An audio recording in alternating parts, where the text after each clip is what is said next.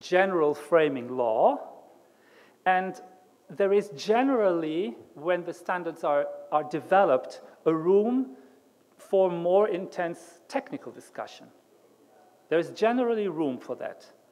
And my strong wish will be that this room may be used more. I will continue on this a little bit more, because if standards are implemented only top-down, they will not receive the same legitimacy as when they go through a good, solid discussion. So, 3 conditions, I found this in literature, basic literature by Beetham, 3 conditions for full legitimacy. There needs to be conformity to the established rules. I think Gunther Herr, my colleague from Will Heal, has highlighted that also. What do we see? It was also mentioned today that in many countries there is an automatic, you take rules from allopathic medicine or what the medicine, which direction is strongest in the agency, and then it's adapted. And this is a tendency you can find in sociology. It's called isomorphism. It's just the adaptation of something that is stronger, but it doesn't go through a proper discussion. There should be, the rules should be based on shared beliefs. Shared beliefs, and this requires that all parties that determine somehow the standard, they have to have the same state of knowledge. Why do I say this? This seems so logical, but this is very often not the case. We face a lot of regulators who have a very good knowledge and a lot of them who have another knowledge.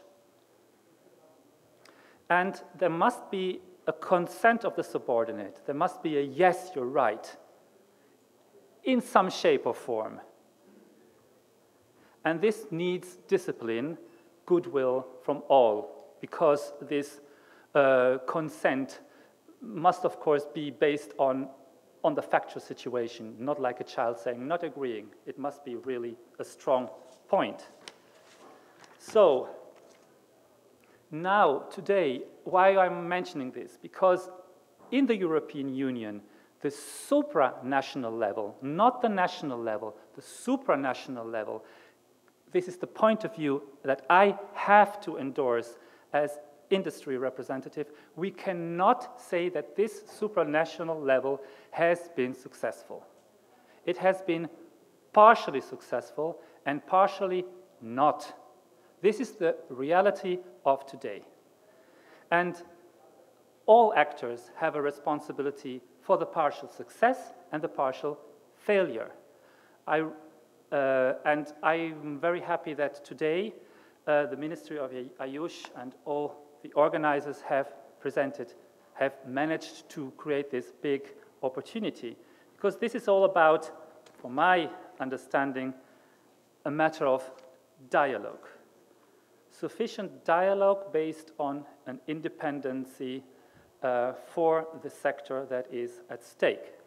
So has also been mentioned in a lot of presentations. Pharmaceutical industry, of course, accepts the persistence of hierarchy. State structures have the pole positions, not the industry.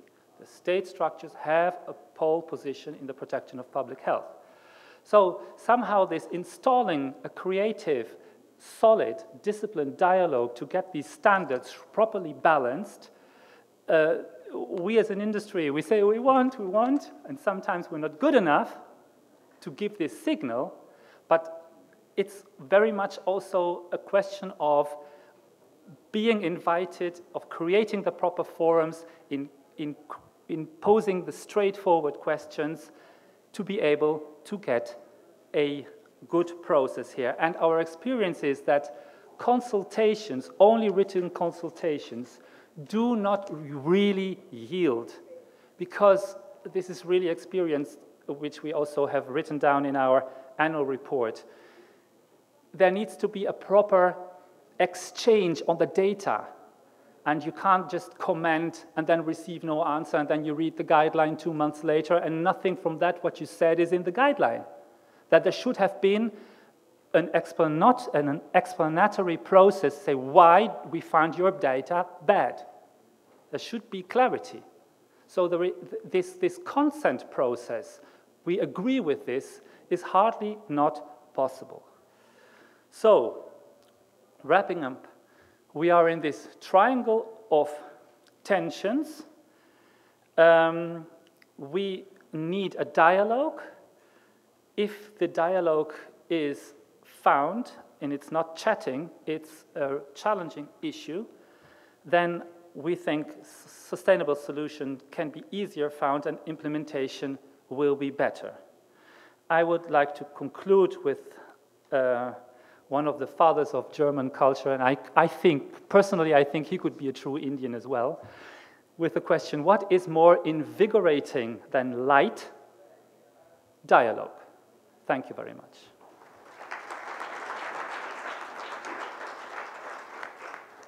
Thank you very much for a very interesting presentation. In a way, sort of underlining also the vision of this forum from a different philosophical angle. So thank you very much.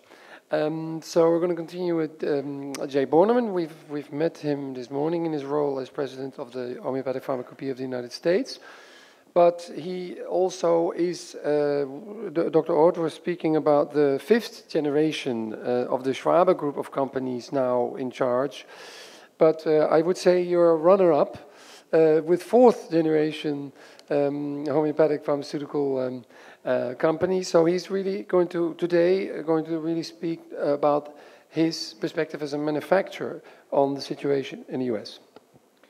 Thank you, Robert. I always like following Christian. Christian reminds me of my undergraduate sociology professor. So it's fun to follow him. In fact, to build off of Robert's point, my firm is 114 years old, Standard Homeopathic Company. Although we have a subsidiary that we acquired in the 90s that's 157 years old. So there seems to be a theme of generational businesses. I'd like to spend, I promised Robert that I would do this in 10 minutes, not 15. So I'd like to do a quick overview of the regulatory framework in the United States from a manufacturer perspective. I am sure that I will leave some gaps that I'll cover tomorrow when we talk about the pharmacopoeia. So I'm not going to deep dive the pharmacopoeia in this presentation. We'll do that tomorrow. Oops, okay, that's not right. Okay. So quickly, an overview of the market for homeopathic medicines in the United States. The current estimate is that consumers and patients and physicians buy about $1.2 billion worth of homeopathic medicines in any given year. That represents about a $600 million business at factory. In other words, the pharmaceutical companies are selling about $600 million worth of homeopathic medicine out their door in any given year. There is not good visibility on the number of homeopathic firms in the United States. There are more than 250 that are registered with the FDA, but we don't really know what those companies really do, whether it's one product or they're co-marketers or what they do. The industry association, the American Association of Homeopathic Pharmacists, which is the analogous association to ECHAMP, has approximately 30 members, and 65% of the market share in the United States is really in 4 firms. One is called Matrix Initiatives. They manufacture a product called Zicam. The second is my own firm. The third is our friends at Boiron. And then the last one is Similasan, the Swiss firm that does the ophthalmic products. In terms of channels of distribution,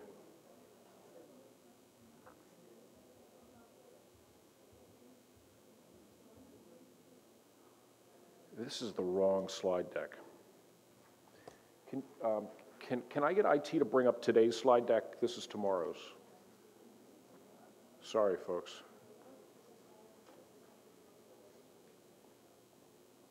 There's another slide deck.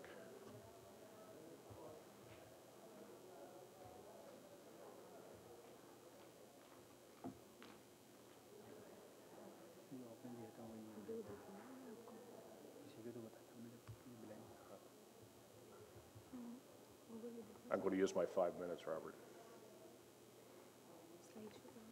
It's called Manufacturer's Perspective.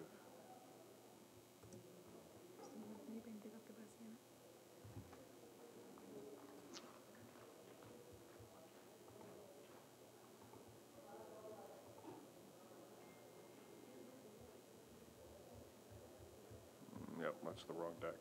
Who? That's not the right deck. It's called Regulatory Framework. It's the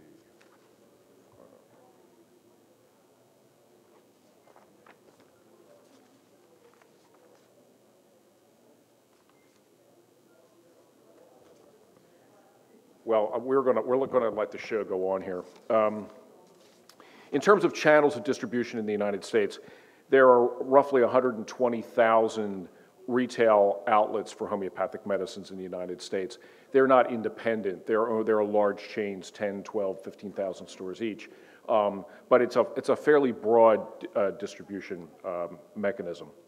The channels include food, drug, mass, so they would be the large stores, but also specialty and small stores, digital, like Amazon, mail order, which are companies that might use digital, but they also have other ways of selling, and then of course the professionals, the physicians themselves who purchase the products. But in terms of doors, it's about 118,000. The regulatory framework for homeopathic medicine in the United States is really concentric nesting circles of regulation. At the largest level, at the broadest level, is the federal government of the United States. And it has agencies that do different kinds of regulatory tasks. The largest and most famous one is the Food and Drug Administration, which controls GMPs and recognizes and implements the Pharmacopeal standard. But there are other agencies as well. The Federal Trade Commission, which is a regulatory agency that regulates claims and advertising, as well as other smaller agencies that regulate things like the use of alcohol, safety, and the environment. At the state level, you sometimes see a mimicking of the federal. In California, where my firm operates, there's actually a state Food and Drug Administration that mimics the federal one, so it's actually a nested regulation. But there are also state health departments and other offices, and in California we have something called Proposition 65, which you may have heard of over the years, but it's about toxic substances and special labeling. Most importantly is the Homeopathic Pharmacopoeia of the United States, and I don't say that because of my affiliation with it, but it's basically, the HPCOS is a unique regulatory framework throughout the world because it's a NGO, it's a private organization that is recognized in the federal law of the United States. If you look at the Federal Food, Drug, and Cosmetic Act from 1938, which is the principal law in the United States, an article is recognized as a drug if it is in the United States Pharmacopoeia or the Homeopathic Pharmacopoeia of the United States, among other ways of being called a drug. So the Pharmacopoeia standard of the HPUS is recognized on the first page of the law, and the Pharmacopoeia is actually produced by a non-governmental organization. I'll go into detail tomorrow on what HPCOS does, but it has some basic functions. One is monograph preparation, CMC work, where we do identification and quality control standards, but also safety standards, lowest minimum potency, and then we also have toxicology and safety data, and then pharmaceutics, how to make the different homeopathic medicines. HPCOS has no enforcement capability. In fact, the work of HPCOS has guidance or guideline standard status in the United States. FDA chooses to recognize and to enforce what it wishes to do. Now, it does in fact enforce the provisions of the HPCOS, but that's up to FDA, and that's FDA's decision. So from that perspective, the HPCOS is a regulatory guidance document as opposed to a regulatory document. If that doesn't make any difference to you, it's okay. To the folks who do regulation, it's a big difference. So I guess the question is, has it worked? And I can look at it, okay, we have a new deck. How about that? So there's a pie chart with the different kinds of stores that we have. The manufacturer's specification now on display. That's fine, thanks. And there's a pretty picture of the regulatory framework, and we're all finished with that. Okay, so has it worked? So there are a variety of different ways we can judge that, right? First off, there's a stable supply of homeopathic drugs in the United States. There are no drug shortages. Now, this may change because FDA is moving toward a higher standard of enforcement on extemporaneously prepared substances. In fact, there's an argument that FDA may want full GMP dossiers done on one-off homeopathic medicines that are made on a prescription basis. Pardon me. That may have an impact on the stable supply. That's not done yet. That's in conversation, so I think that there's probably some movement in that area. There are high-quality products made in the United States with a very high-quality standard. Remember that the pharmacopeal standard is nested inside the total regulatory standard, which is we call 21 CFR, or Title 21 of the Code of Federal Regulations. So there's a whole FDA standard that lays on top of the HPCOS standard. So the drugs made in the United States are very high quality. At the same time, they're safe. In fact, the HPCOS standard for lowest OTC potency is in many cases 2 orders of magnitude higher than the NOAA level, the no observed effect level for toxic substances. And so we look at the Haas list, we look at other lists, but in many cases the HPCOS standard is somewhat stricter. As important, the US system allows for innovation. Because the dossier system in the US is not as strict as it is throughout the world, new products can come onto the market much more quickly. It's a notification process as opposed to a pre-approval process, and consequently, products can come onto the market. Now, there's a downside to that, and I'll talk about that in the next slide. And finally, the cost of regulation to the regulator in the United States is, at this point in time, relatively low because there's a lot less paperwork. So there are some advantages and disadvantages to that, but let's put that in the has it worked column for the time being. Is there room for improvement? Yes, there's absolutely room for improvement in the United States. At this point in time, the FDA has regulatory discretion over the way it regulates homeopathic medicines. It is not codified in law. FDA can change its mind tomorrow. Now, the regulatory framework that we've had is 30 years old, and it's up for review this year. In fact, it's part of the FDA's 2017 docket. So we may see where FDA decides to change its mind and pivot from one point to another. The second issue is that there is no mandatory compendiality in the United States. There is no requirement that a drug has to be in the pharmacopoeia in order to be sold in the US.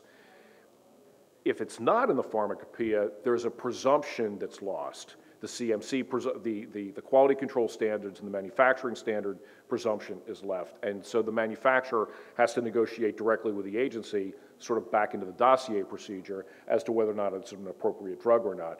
But from my point of view, the compendiality, the fact that there's a monograph, is quite important.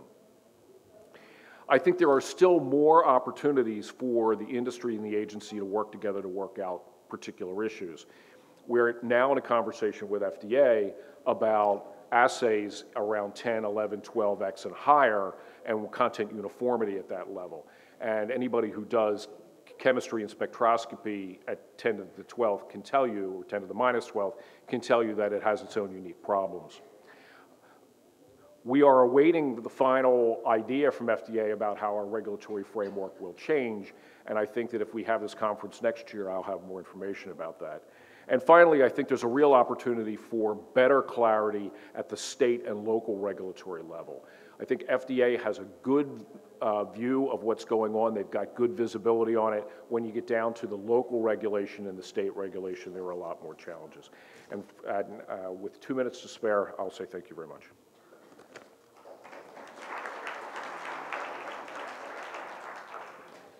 Thank you, Jay. Despite having some challenges during your presentation, you still managed to stay 2 minutes within time. You made me really happy. Thank you. All right. Mr. Ashish Kumar, Managing Director of Shobe India, to discuss about Indian industry perspective. He is BTech and MBA from a very reputed school of UK, and reportedly he has transformed internal processes and perception of Shobe India. Ashish Kumar. Thank you, Dr. Manjunath. And thank you to the organizing committee for giving me an opportunity to share this dais with all the reputed people in the industry from all across the globe. I'm primarily going to talk more about the industry perspective, the market in India, and how India can actually help the industry, global industry, in whatever ways it can. And the reason why I'm saying that is because all this full day we were talking about India being home, second home to homeopathy. And I think it's also, when it comes to global standards, India is set for a gold label when it comes to homeopathy. If you see the Indian market and the penetration, how it has been increasing in the last 10 years. If we start from 2006 onwards, the total penetration was approximately 6%, which was approximately 40 to 50 million people were adopting to homeopathy. And 10 years down the line, if you see, in 2016, which is from the data of ASSOCHAM, which is commerce chamber in India, it's 4 times than what it was in 2007. So it's approximately 160 million people who are prescribing to homeopathy. And the penetration, which was approximately 6 to 7% in 2006 and 7, has now increased to 13 to 14% in 2016. So this is a perspective which tells you, how homeopathy is progressing in India. Contrary to the belief worldwide, it is progressing quite well with high growth rates, as the Secretary said in the morning. And if I want to further give it to perspective compared to the global standards. If you see in 2012, the official figure said that the number of people who use homeopathy in India is approximately 120 million, which is now, in 2016, 160 million, which is more than the population of most of the European countries. If we talk about the most populous country in Germany, it's 81.7 million. It's primarily because of the fact that India has a population of more than 1 billion, and that's what drives the whole mechanics in India. But if you see currently, after India, 2 of the big countries where homeopathy is quite popular is France and Germany. But if we see in 2016, the number of people who prescribe to homeopathy, which is 160 million, 160 million is actually bigger than the 2 most populous countries which uses homeopathy in the world. So if you combine the total population of France and Germany, we are still bigger homeopathy users than what it is. So again, it's basically a perspective I'm trying to put in. What makes it unique? If you see the huge user base, as I said, by the dearth of the population which we have, it's also related to the fact that the cost of treatment is much less compared to allopathy, which has been increasing tremendously in the last few years when the privatization has come in big time in India in allopathy. The specific GMP manufacturing, I think this is a few decades back, this was brought into India, and that has changed the face of the industry. Obviously, there are some manufacturing units which have closed down in the last few years, but those have closed down which could not adhere to the GMP standards. But then at the same time, if you see, we are still approximately more than 400 manufacturing units in India, which is producing as per the GMP standards. I mean, all this leads to cost effectiveness, primarily because of the fact that the scale of manufacturing, the scale of people which uses this reduces the cost, and it makes it cost effective. Also, compared to the, it's a dynamic world, you know, in a static way, it can still be costly. But when we compare today's scenario in India to allopathy, it is much cheaper, and that is why, you know, it is spreading big time in India. You know, if you see the CAGR of the homeopathic industry, except the last 2-3 years, it was growing in high double-digit rates of more than 15%, even 20%. Huge skilled force. I mean, we have been talking that India has close to 200 colleges. Every year, approximately 10,000 people come out of that, students. Probably even if half of them join back into the industry, we have a huge talent pool, which is growing day by day. And the government's impetus and the government focus on homeopathy has been very, very strong. I think that makes India very unique when it comes to homeopathy. You know, not just Ayush. I mean, this is the first time this government has put up a department, a separate ministry of Ayush, which was never the case in the past. It was more of a stepbrother for the allopathy, but I think this government's focus and the Prime Minister himself, being a big user of homeopathy, has propelled this industry and to a greater height. Positive business environment, it's more of a generic statement. And when I say this, I think for the last 2-3 years, India has been gaining momentum in terms of the business environment, which also helps the industry in a way. Now, what I'm trying to show you is, a brief description about, how in India, compared to allopathy and Ayurveda, because Ayurveda is quite big in India. And in India, when you do business, primarily one of the biggest problem you face as a multinational or when you come from outside is distribution. The logistics in India is the most difficult part to supply to the nooks and corners of the country.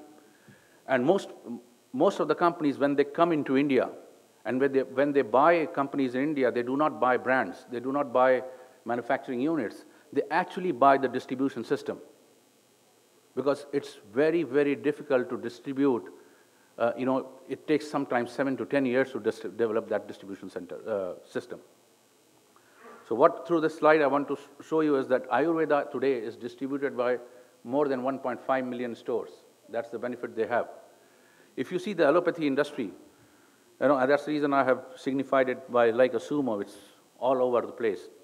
Allopathy industry, the number of stores through which it is distributed is approximately 850,000, which is 0.85 million, which is approximately half of the Ayurveda stores to which we sell allopathic. The homeopathy only sells through 50,000 stores.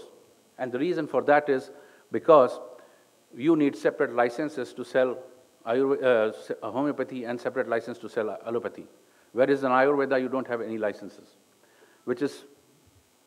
and this was one of the biggest problems the industry was taking up with the CCRH and the Ministry of Ayush.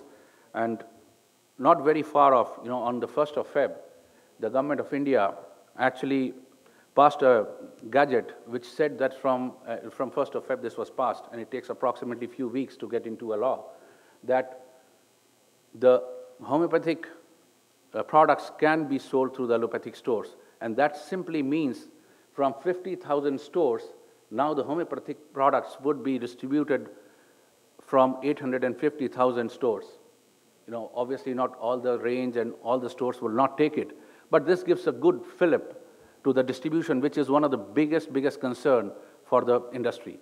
And I think the ministry, the CCRH, the industry played a very big role in making this happen.